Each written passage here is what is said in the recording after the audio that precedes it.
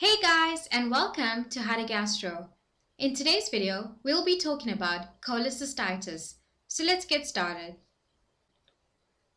So before we get into the specifics of the disease, let's take a closer look at what cholecystitis actually means. So the word cholecystitis is actually a Greek word, and the first part of it, which is cholecyst, means gallbladder, and itis means inflammation.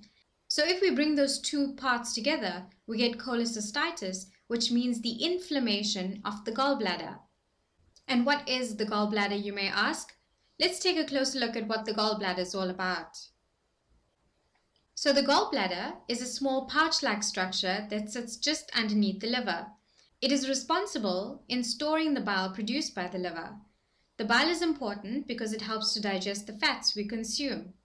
In response to certain signals, the gallbladder squeezes the stored bile into the small intestine through a series of tubes called ducts. So if we take a closer look at this picture on my left, we see where the gallbladder is situated here just beneath the liver. And we see these little ducts which come out of the gallbladder and actually join into the small intestine. So the gallbladder is responsible in storing and secreting the bile.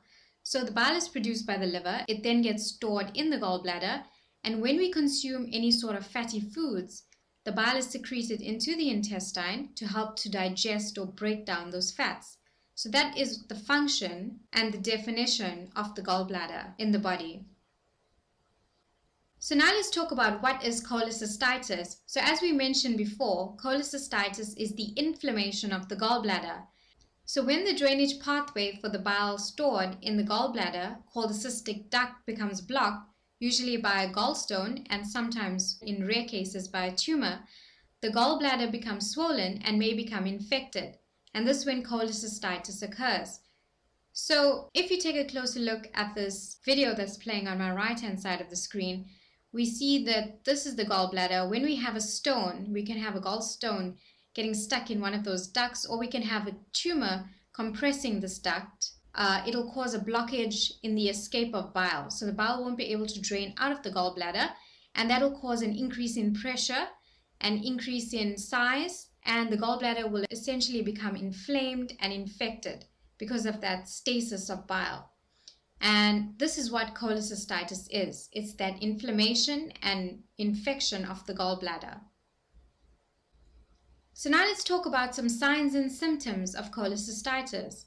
So if our gallbladder is enlarged and inflamed and we have a blockage in that cystic duct so our bile isn't able to drain out, we're going to have pain. So usually the first symptom the patient will experience is abdominal pain, and that is usually located in the middle to upper right side of the abdomen, because that is where the gallbladder is actually situated in the body. The patient may also have clay-colored stool, so they have changes in their stool and also changes in the color of their urine as well. So the urine is usually darker and the stool becomes clay-colored. They may also have signs and symptoms of vomiting, nausea, and fever, of course. If we have infection or inflammation in the body, it's going to cause that fever and leukocytosis, or the increase of white blood cells. There's also going to be the yellowing of the skin and the whites of the eyes, which is jaundice, and that is because of the increase in bilirubin. The pain will also typically occur after a meal because, as we said, the gallbladder stores the bile, and after we eat a high fatty meal or any sort of meal, the gallbladder will start to secrete the bile in response to that signal of food intake. So that is why the pain is typically after a meal. The patient may also experience chills and shivers and abdominal bloating. So there are a few risk factors that are commonly known to be associated with cholecystitis, and that are the 4 F's. So usually most patients may have 2 to 4 of these risk factors. So they are usually fat patients in their 40s, female, and fertile. And these are the 4 classic F risk factors for cholecystitis development. So now let's talk about the diagnosis of cholecystitis. So the first thing we can use is the blood test, and here we will have the increase in the white blood cell count, and this is a sign of inflammation and infection in the body. So the liver function test will also show increased values in the liver enzymes, which are the ALT or alanine aminotransferase and aspartate aminotransferase or AST levels, as well as bilirubin, because that bilirubin will also be increased. We'll have the yellowing of the skin and the mucosas. We can also do an abdominal ultrasound to diagnose the patient, and this is usually used to identify signs of inflammation involving the gallbladder and is very good at showing gallstones.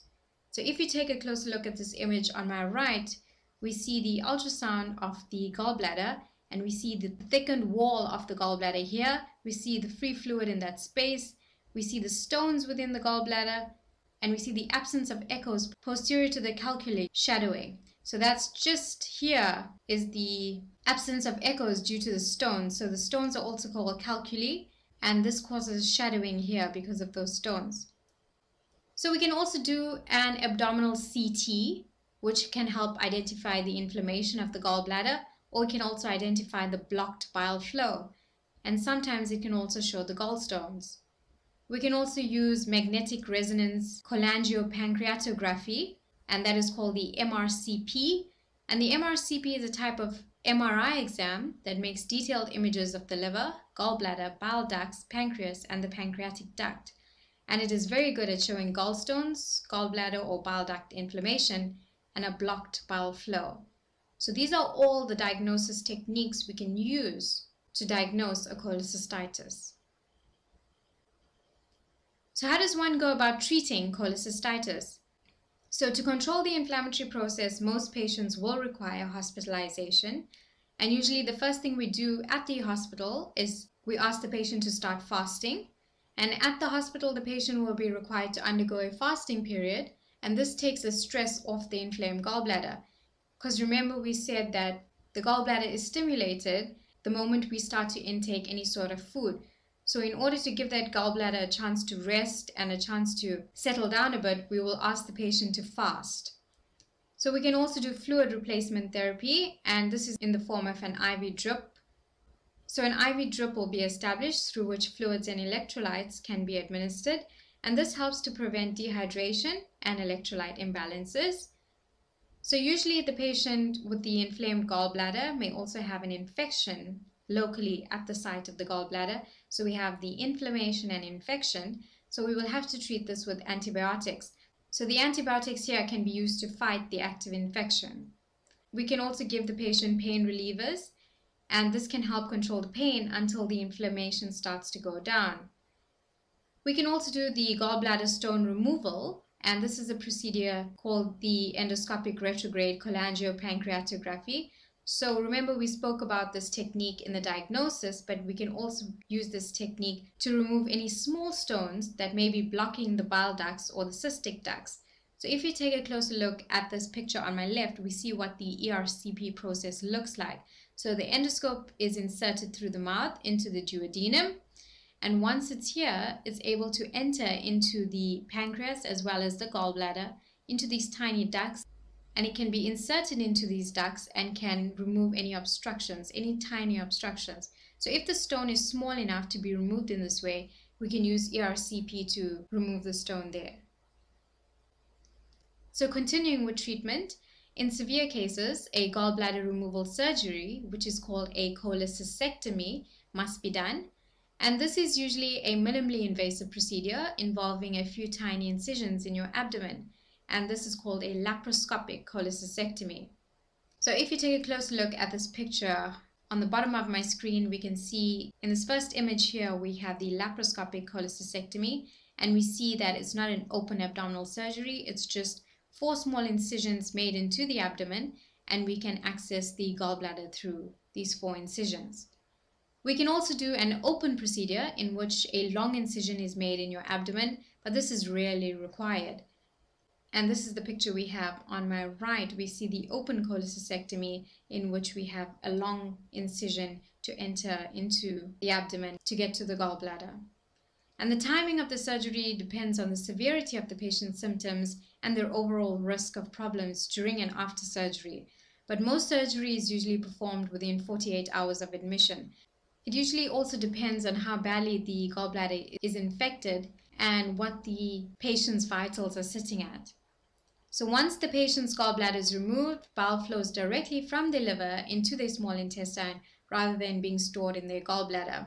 So once the gallbladder is removed, the bile will actually flow straight from the liver into the small intestine. And that brings us to the end of this video on cholecystitis. Thank you guys so much for watching. Please make sure to like, comment, subscribe, and share. Hope you found the presentation very interesting and informative. I will put a link in the description down below for the full video of what a cholecystectomy looks like. So if you're interested in watching the full video of how a gallbladder is removed through a laparoscopic approach, you can click the link in the description. If you'd like to download a copy of the presentation, you can also click the link in the description. Please make sure you turn on your bell notification so you're notified every time we have a new upload. Take care and bye for now.